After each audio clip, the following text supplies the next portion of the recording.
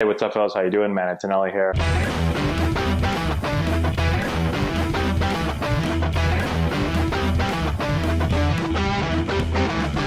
Sean Kazmar, 36 years old, got called up back to the big leagues for the first time in 12 years, 206 days. That's 4,589 days between big league appearances. Unbelievable. It's one of the biggest gaps in big league appearances in the history of Major League Baseball. Now, this is cool for a couple of reasons. Number one, how awesome is that? You make the big leagues in 2008 and it takes you over 12 years to get back, but you persevere, you fight through everything, you keep grinding away, and you get back there. Unbelievable story. And I've talked about how one of the hardest things to do is to go to the big leagues, see how awesome the major leagues is, and then get sent down to the minors and have to try to fight your way back up, because the big leagues is so amazing and the minor leagues is so much not like the big leagues that when you go back to the minors, you're like, what the, I don't get the nice flights and the good food and the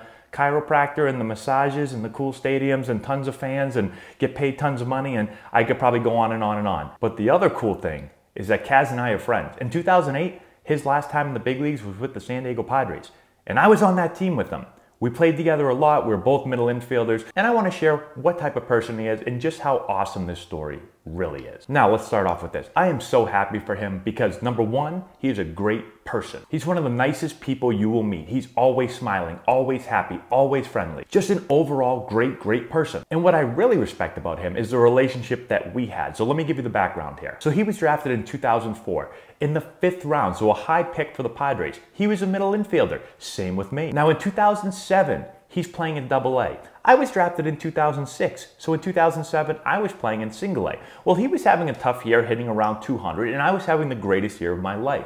Well, the Padres decided to flip-flop us, so they called me up to Double-A, and they put him down to Single-A, so we essentially swapped spots. So at this point, we're really competing with each other in our careers. We're basically the same age, we play the same positions, we're in the same organization, and we just got flip-flopped, so I just passed him on the so-called depth chart of the organization. Now, I've been around a lot of players that would hold this against someone.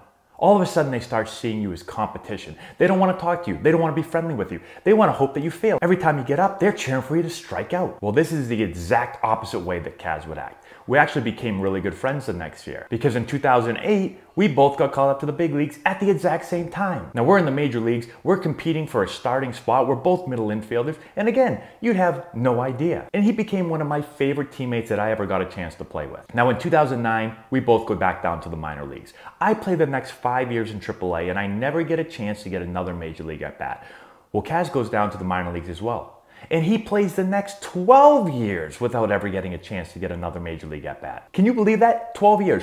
I played 5 years. It felt like 500 years. He played 12 years. And last year there was no season, so he couldn't even play baseball. And he came back again this year to play. Now, for over the last like 6 or 7 years, every single offseason, this has literally happened every offseason. Laura and I will be talking. All of a sudden she'll look down at her phone and go, "Did you see Kaz sign back with the Braves?" Then the next year, we'd be talking and she'd look down and go, "Did you see Kaz sign back with the Braves?" And then the next year, we'd be talking, she'd look down at her phone, "Did you see Kaz sign back with the Braves?" Well, a couple of days ago, we were talking, she looked down at her phone and goes, "Did you see Kaz got called up to the big leagues?" Now at first, I thought she was kidding with me, but then I went on the computer and I saw it.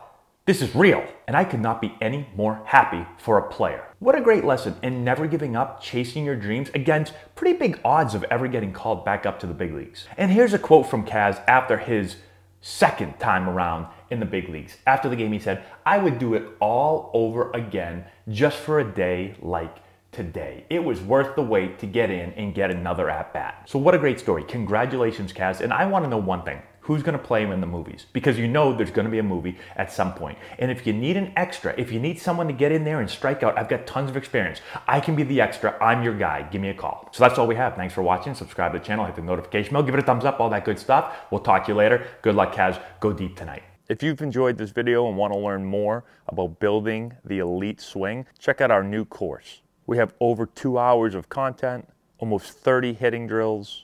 We break down the exact mechanics that you're going to want to implement into your swing. I've put the link in the description if you want to go check it out.